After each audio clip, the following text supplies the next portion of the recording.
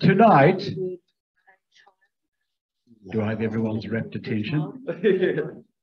Tonight, we're going to be looking at the 8th of the commandments, and I've already given the game away about what that is. And yes, you must not steal is the commandment. Now, you will remember that David, some weeks ago, I think David's with Caleb right now, maybe. There he is. Very good. He showed us some illustrations that he learned as a child to help remember the 10 commandments in order.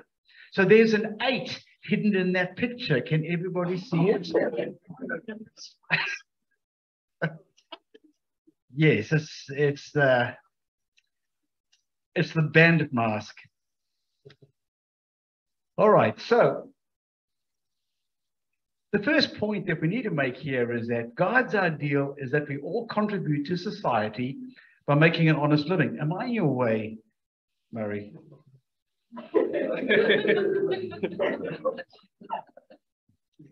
Perhaps you could move your seat, perhaps. Ephesians 4:28 says, if you're a thief, quit stealing. Sorry, the Monty Python, stop it, just stop. If you're a thief, quit stealing. Use your hands for good, hard work, and then give generously to others in need. So we can begin by affirming that God's law is good. Because we all want to live in the kind of society where no one needs to lock their doors, fear that their wallet won't be returned, where you have to watch out for scams and phishing online, pyramid schemes. Wouldn't this be a great place to live if you didn't have any of that stuff to worry about? What if everyone had a job and could feel good about themselves and could afford to be generous? Don't you want to go live in that place?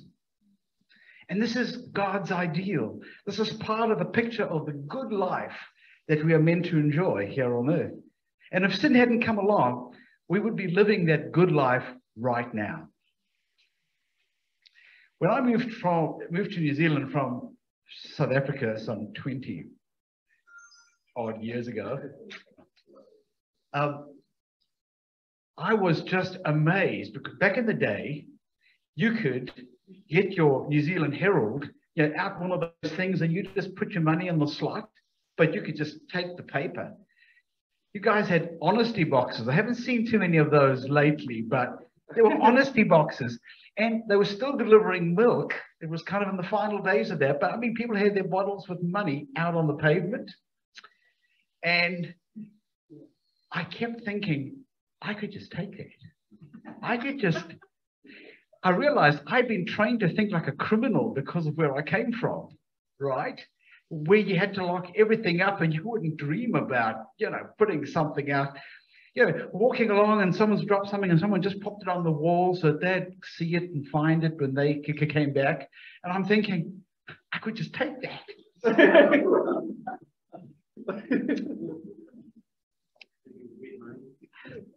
Yeah. Anyway, I've calmed down, and New Zealand has stopped being quite that wonderful place. Let me tell you. So, I mean, there's my feel-good message in a way, and I could end this message right now, and it wouldn't be wrong to do so, because that's what God wants, and let's make it so, right? But there are some uncomfortable real-world questions around the matter of stealing, which perhaps we need to explore.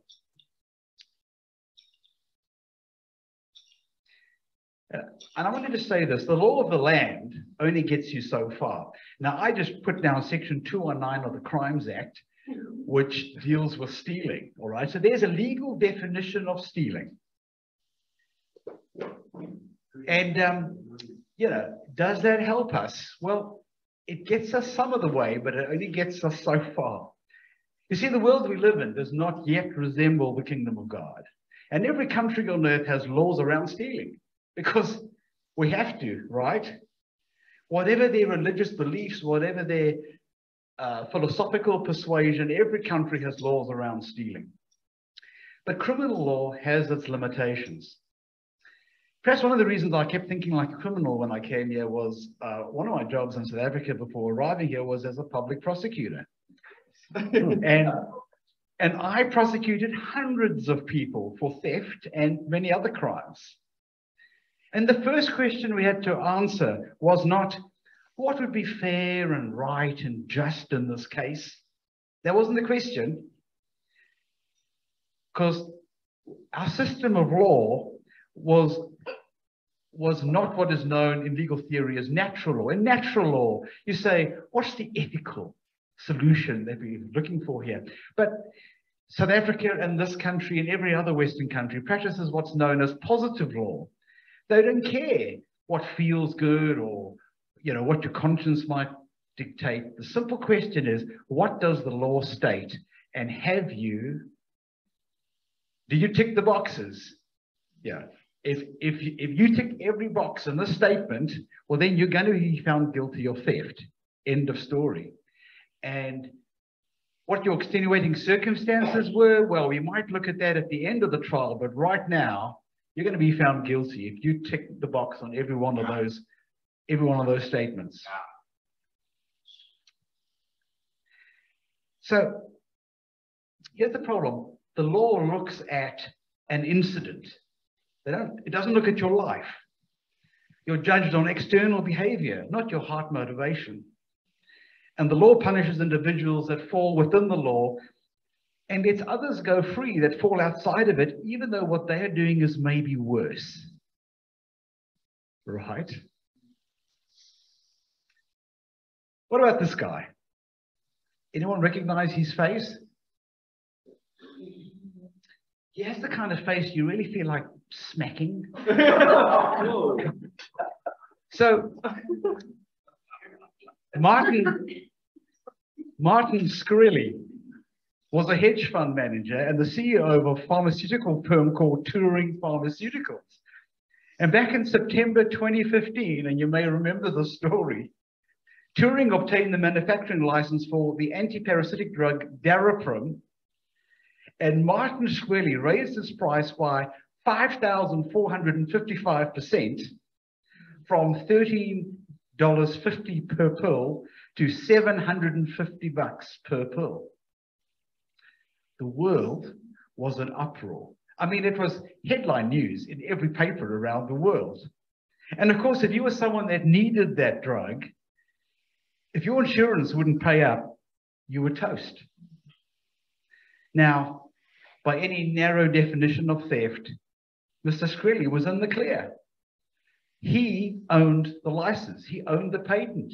If he wanted to raise the drug price 5,000%, he was allowed to. The system says that's okay. But what do you think? Did he break the 8th commandment or not? What do you think?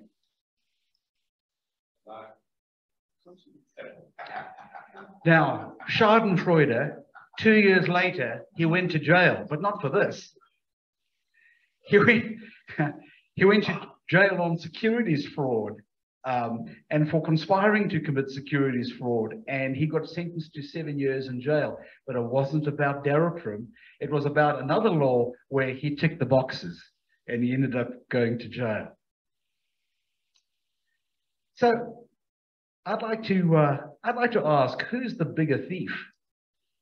I mentioned earlier that I come from a country of some extremes. And when South African news kind of floats up, I tend to take note of it because, you know, I come from there. You understand.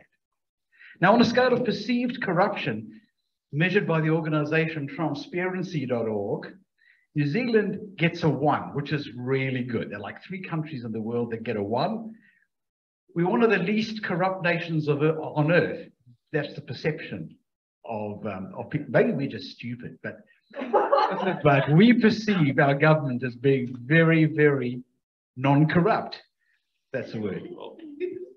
South Africa gets a 70, right, which is the bottom half of the table, and it's sinking.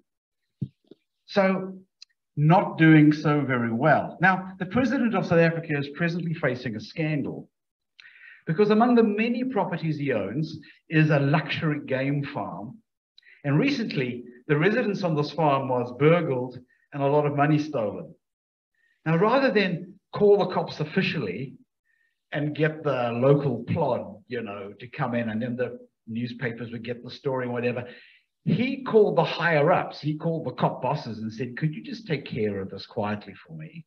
And they said, sure, boss. And they did. And no one quite knows what happened to those burglars, whether they're alive or dead, because they just like disappeared and no one knows anything about them. So let me ask you this awkward question. When the government is corrupt and wealth has accumulated in the hands of an elite few to the detriment of ordinary people, who's the bigger thief? The person with the luxury home, or the person breaking in who has nothing else to lose? Who's the bigger thief? And then let me ask you this, whose side will the law take? Yeah.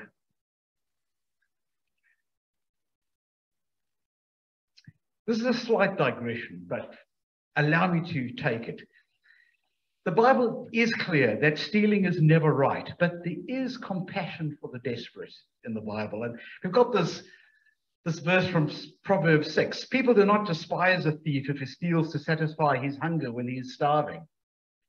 Yet, if he is caught, he must pay sevenfold, though it costs him all the wealth of his house. Well, let me just say, if you're starving to death and you can't afford to buy a loaf of bread, you can probably take 7 times. Come to my house, find the 7 times wealth. If I could have found it, I would have bought the loaf of bread myself, right? So it sounds tough, but actually, it's not so bad, is it? The context of this verse in Proverbs is actually a discourse on adultery, which Murray spoke about last week. And what the guy in Proverbs is really getting at is this. Look, if someone steals and he's starving, we're all going to go, poor guy. I mean, we kind of understand. We have compassion on that. But if you commit adultery, no one's sorry for you. You've only got yourself to blame. There's no excuse for adultery. There might be an excuse to steal something because you're hungry, but adultery is a different kettle of fish altogether. So that's the context of this verse from Proverbs. Who thinks hungry people caught stealing bread should go to jail? Put your hand. Who thinks hungry people caught stealing bread should be sent to Australia?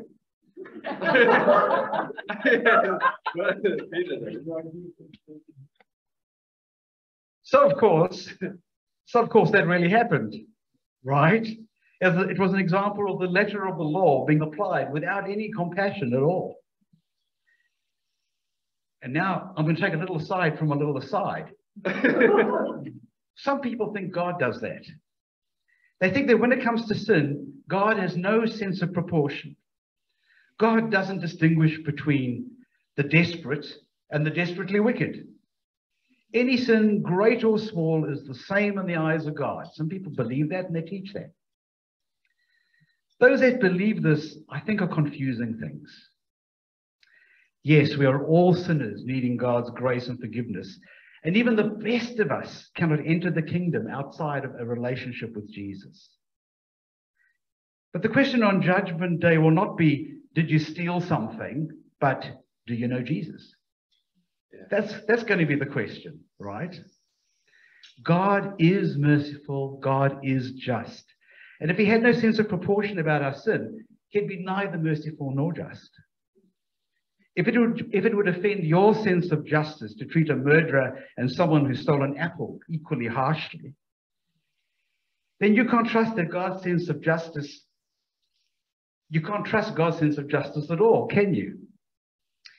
But God's sense of justice is even keener than ours. The Bible is clear that God, who knows every little thing about us, will be our fair and our righteous judge. All right. Back from the aside, on the aside, on the aside. Why is theft wrong? Whatever the circumstances, even that verse from Proverbs says, you're going to be punished because theft is wrong. Even if you were starving and you took something, it still wasn't right. So why is theft wrong, whatever our circumstances? Perhaps we stole because we were motivated by greed. The Bible has a lot to say about avarice and greed and wanting to just grab stuff for yourself. Perhaps we are motivated by a lack of faith. We thought, God is not going to take care of me in my circumstances. And so I've got to take care of myself. And so I will steal something because that's the only way I think I'm going to get by. But here's probably the biggie. When I steal something, I'm not demonstrating love for my neighbor. And that is really the heart of the matter. So Jesus says this. Well, actually, this wasn't the Jesus one. I changed it. This is Paul speaking in Romans 13:9. For the commandments say you must not commit adultery, you must not murder, you must not steal, you must not covet. These and other such commandments are summed up in this one commandment: love your neighbor as yourself. This gets to the heart of the matter. The law of the land can only deal in surface facts, but God intended his law to be written on our hearts. Instead of a list of negatives, don't do this, don't do that, the law becomes something positive that flows from our heart. The great commandment is love the Lord your God with all your heart, soul, mind, and strength. I've got the orders a bit wrong there, maybe. And love your neighbor as yourself.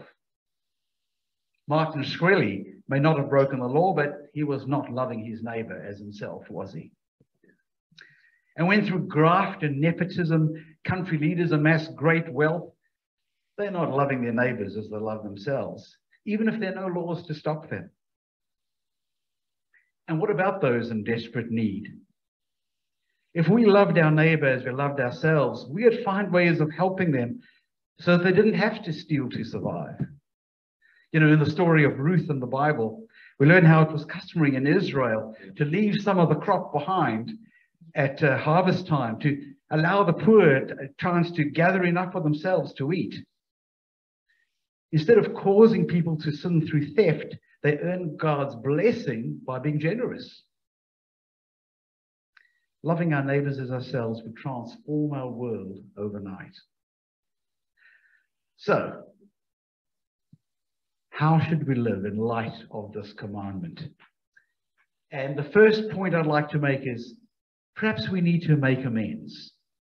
Proverbs 28:13 says, people who conceal their sins will not prosper, but if they confess and turn from them, they will receive mercy. Now, there are some commands that very few of us have broken, probably, like murder.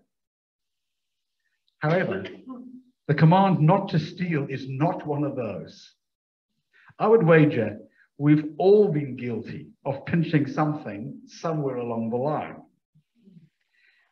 Maybe we don't want to think about it, but I'd like us to take a moment to do just that. Think about something you've nicked sometime in your life. I'm going to give you a second longer. However small or trivial the incident or value of the item, you may have a troubled conscience about something you've taken sometime in your life. And you don't have to tell us about it tonight. We'll let you off this time. But if your conscience is pricking you, what can you do about it? Well, you can start by telling God you're sorry. All right? Get on the same page with God and admit this was wrong, and I am sorry. Tell the person you stole from that you're sorry, if you still can. They may have died. They may have passed on. You may be completely out of touch. But if you can, tell them you're sorry. You know, they'll be amazed. They'll be absolutely stunned, especially if this was 20 years ago. If you still have the object, can you give it back? Is there someone with a greater right to the object than you have? Can you give it to them? And if nicking things is an ongoing problem for you, find an accountability partner to help keep you safe. So that's my first point. My second point is we need to rid our hearts of greed. 1 Timothy 6:10 says, "For the love of money is the root of all kinds of evil, and some people craving money have wandered from the true faith and pierced themselves with many sorrows." The funny thing is, the things we take are not often of high value. Those office supplies from work, that apple from the supermarket, could we have bought them for ourselves? Most of the time, of course we could have. If we could just have bought them, why didn't we? And some of us are putting our souls in danger just to save a buck. In the light of eternity, what's a buck? Hey, people? But it's really the same reason someone steals $1 million necklace. We end up with more money in the bank. That's really what we're thinking about. If I take it and I don't have to pay for it, I get to keep the money. We want stuff we don't want to pay for or can't pay for. Greed is really the bottom line here. Wanting stuff. We need to rid our hearts of greed. And then we need to trust God with our needs. Jesus says in Matthew 6, that is why I tell you not to worry about everyday life, whether you have enough food or drink or enough clothes to wear. Isn't life more than food and your body more than clothing? Look at the birds. They don't plant or harvest or store food in barns, for your heavenly Father feeds them. And aren't you far more valuable than they are? So what about the person stealing just to get basic needs met? Now, if the reason you have no money for food is because your money is going on an addiction, well, then that's the problem, right? We don't have to spiritualize it. Do what you need to do to overcome your addiction with God's help so that you can stop stealing. But when you're really up against it and tempted to steal just to get your basic needs met, then is the time to hold on to your faith. These verses from Matthew tell us that God sees our situation and cares deeply about it. He feeds and clothes the birds and animals, and we are far more valuable to him than they are. What do you think Jesus means when he says life is more than food and the body more than clothing? You know, without food and without warm clothing, we're going to expire, we're going to die. Yes, God knows that. But a life of integrity that honors God by expressing faith and trust in him is worth more than mere existence. When we dishonor God's name by stealing, mere existence is all we're left with. Don't settle for that. Psalm 37 verse 25 says, "Once I was young and now I am old, yet I've never seen the godly abandoned or their children begging for bread." I've never seen the godly abandoned or their children begging for bread. So have faith. Don't give up hope of God's rescue. And if I ever find myself in this terrible situation, I pray that by God's grace, I will remember these words myself. The fourth point, practice generosity. And again, Jesus in Luke 6, give and you will receive. Your gift will return to you in full, pressed down, shaken together to make room for more, running over and poured into your lap. The amount you give will determine the amount you get back. Stealing is all about taking and getting. But we're called to be imitators of Christ, who modeled giving his life away for the sake of others. Jesus says in this passage that when we choose to live generously, a strange God-ordained law kicks in. The more we give, the more we get. Not just the same things coming back to us, but the gifts of love and friendship and support in our own infirmities, a helping hand when we need it. The more generous you are, the more lavish the kindness you will receive in return. Stealing, grabbing, and getting has the opposite effect. We lose goodwill and friends and company, and people close their hearts to us. So let us learn from Jesus to live a life with a hand open to others rather than holding on to what we've got with all our might, wishing we had even more. And then my last point. Hey, aren't you glad to hear that? Music to your ears. We need to stand up for the poor being robbed by the system. Earlier I pointed out that we can't count on the law to bring about justice. The law keeps the world running on its course. But what if the game is rigged? What if the dice are loaded so that the rich get richer at the expense of everyone else? You don't have to believe in conspiracies and shadowy cabals to see that this is in fact the case. We don't just have individual thieves. There's also systemic evil that is robbing billions of people of their fair share of this world's wealth and resources. Many people associate communism with atheism and the persecution of Christians, and then just blindly assume that capitalism must be the Christian way. Capitalism turns greed and consumerism into a virtue. I somehow doubt that Jesus would have been a fan of the system. But because just the water we swim in, we can be guilty of turning a blind eye to the evils of an economic system that benefit us at the expense of other people, other nations, of the entire planet. What does God think of these statistics up on the screen? Half of the world's net wealth belongs to the top 1%. The top 10% of adults hold 85% of the world's wealth, while the bottom 90% hold the remaining 15% of the world's total wealth. And the top 30% of adults in the world hold 97% of the total wealth. That leaves 3% of the world's wealth for 70% of people. What does God think of taking from the poor to make the rich richer?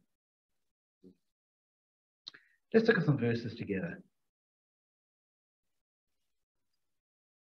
Speak up for those who cannot speak for themselves, for the rights of all who are destitute.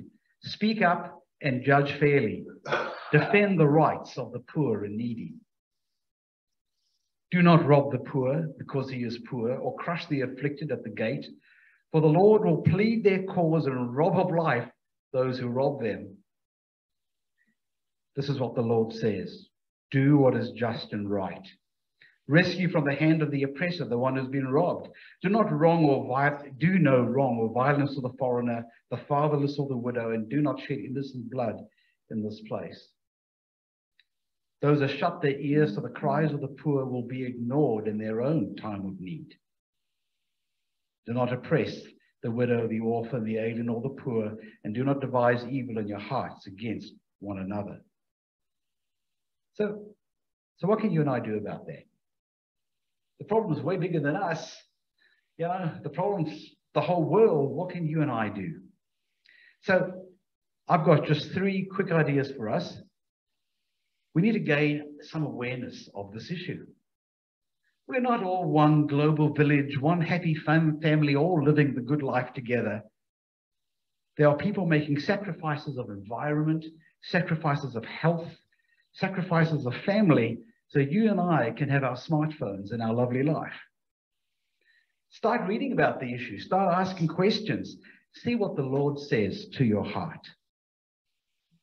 And then we need to start making some ethical choices around the food we eat and the clothes we wear. Did the people who farmed or made the stuff we consume, did they get dignity? Did they get a fair wage for it? Because if we're always going to choose what is the cheapest, whatever, then you're only concerned about your own bank account, right? And we need to make do with less. Let's stop the madness of needing stuff and acquiring stuff all the time. It's feeding the same monster that drives the thief to steal. Let's do what we can do in God's strength to slay that monster in our own life. And I'm getting very near the end now.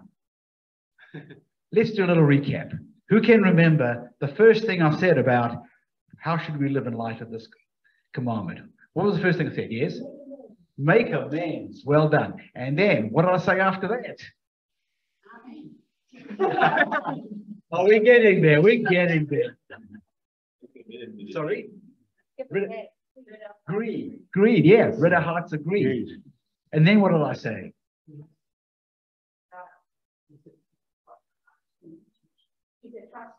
Trust God with our needs. Well done. And then, yes, Murray, practice generosity. And then the last one. Yeah, stand up for the poor. Okay. I'll get a score from Murray later about how well I did with this sermon. But for now, you have a table discussion. And here it is. Discuss this proverb. Discuss how this proverb relates to the message you just heard. And the proverb is this: give me neither poverty nor riches. Give me just enough to satisfy my needs. For if I grow rich, I may deny you and say, who is the Lord? And if I am too poor, I may steal and thus insult God's holy name. All right, I want you to discuss that proverb at your table in light of the message.